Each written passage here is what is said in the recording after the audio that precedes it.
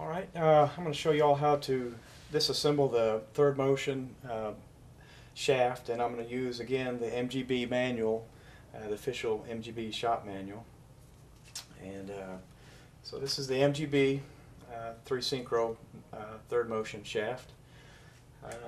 This is the first motion shaft, and I just want to show you it goes in here in this fashion when it's all put together.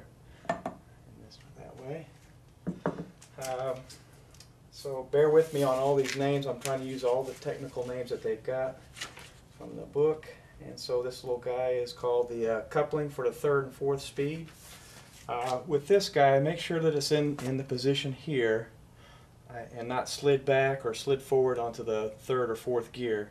Keep it in this fashion, and the reason is there's 3 ball bearings in here with springs.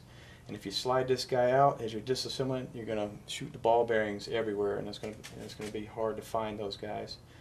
I've never had to replace them myself, and as we checked, you know, it slid in, it slid back and forth real good. The detents were very good on this this transmission, this gearbox.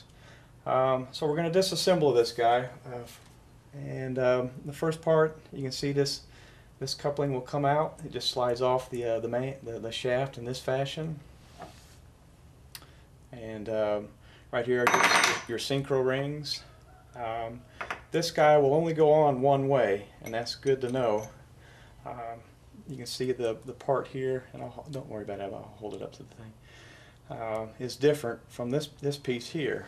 If you slide it back on, you can see. Get it lined up here real quick, and it slides on, and this guy goes all the way back, as you can see. It slides back on there real nice, the synchro rings, and it's real close there.